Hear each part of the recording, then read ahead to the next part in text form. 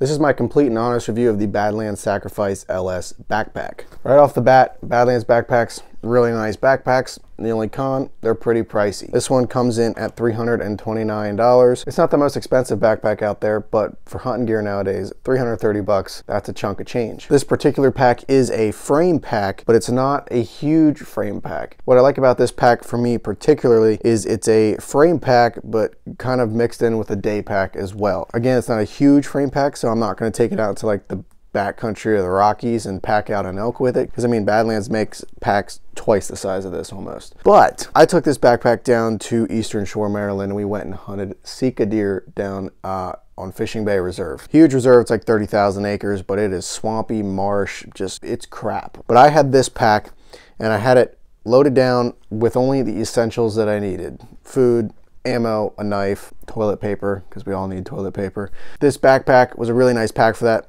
It, you know, kept me comfortable. My shoulders weren't hurting. It was a great pack for what I wanted to use it for. I wasn't packing out a deer with it. I wasn't doing crazy stuff with it. I just had it loaded down with the essential gear, and you know, I had it sitting on my shoulders and my back properly. It distributed the weight really, really well. It was a great pack for hiking back there on public land. And that's where I think this backpack excels in. I would say those public land scenarios where you're not necessarily hiking back in and camping for a week, but those kind of maybe scenarios where you are getting out there and hiking, but you're not necessarily planning on packing out an elk, you know what I mean? So for me, I'm trying to get into some more public land hunting, and around here where I live in this area, the Northeast, there's a lot of public lands around me, you know, that span a couple thousand acres, and I could spend a day walking 2, 3, 4, 5 miles, and I need something that's going to carry the weight, distribute it well, and help me stay comfortable. My other backpack is an Alps Pursuit pack. It's a good pack, but it's a day pack, but it's not necessarily designed for me to go back in public land and hike around all day. It's just the way that it's designed. It's not going to hold that weight on my back. It's not going to distribute it the best, and it's going to leave my shoulders feeling a little bit uncomfortable. This pack, being it's a frame pack and it spreads the weight out really well, it's designed to carry a little more weight. It's designed for you to go back and hike with it. So this pack does really well as a day pack for hiking. That's what I would say. So what I really like about it, it's got a big cargo space on the inside here. If I can find the buckle, big old flap opens up, goes in there, a lot of space in there. There's a second pocket in here where you can put your hydration bladder if you choose to do so. I didn't have a bladder, I just used it kind of as my food pouch when I was hunting. It does have, if you could see up here, it does have a zipper up on here so you can stick some stuff on the inside. That's where I had like my license and some important stuff. On the back side here, opens up another big pouch up top here. Hand warmers. Do I have anything else up here? No. Good place to kind of put some of those other essentials like a rangefinder, a knife, headlamp, whatever it may be. Like I said, put my food on the inside. Also had toilet paper, maybe gloves, a hat, spare clothing, whatever it may be. Some stuff that's just not too heavy. In here, we reach down into this pocket. This pocket spans down, right down the center. I have an easy hanger and a saw in here. You can put a knife or whatever you want, even water, I don't know. Good spot there. On each side of the backpack, down the edges here, you've got big pockets here.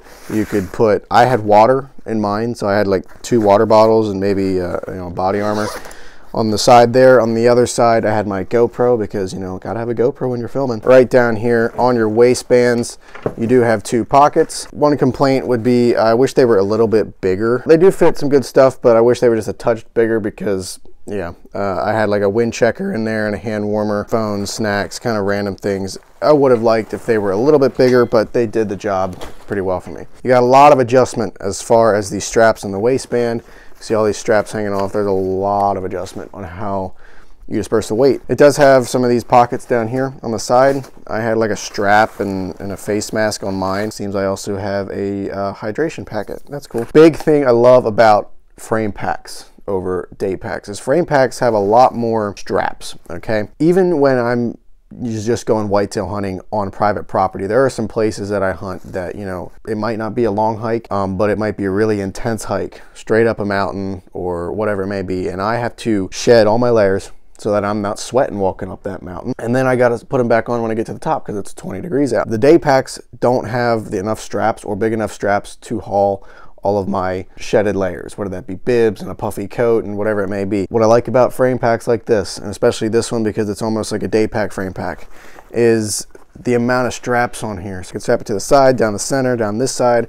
I could even strap stuff kind of up in here and use the flap straps. Got a big strap bottom down here, and I use that when I was down in Maryland. I had my a bigger coat strapped to the bottom in case I needed it. I love straps. Straps are really, really useful, and you don't even have to use them for clothing. You could use it for anything. So that's what I would say about this pack in particular, and Badlands. I mean, they have so many straps, and if you run out of cargo space, you can use the straps to strap a whole bunch more gear to your pack, whether that be a spotting scope or a tripod or whatever it may be, you name it. Now at the very bottom, this does have a little pocket down here with your bow or gun boot that falls down, and then again, you can use your straps to strap your bow or your gun to it. Out of 10, we're gonna rate this pack. I'm gonna give it an 8. It's a good pack for you know, those lighter hiking jobs, you know, lighter hiking hunts. Got enough cargo space and pockets to carry pretty much any gear that I need to take with me on a hike or a hunt like that. Plenty of straps, that's the big plus, plenty of straps. The cons, again, the price, 330 bucks. That's expensive for a backpack. I wish that there was maybe a few more organizational spots, but again, I have to remember that this is a frame pack. It is not a day pack.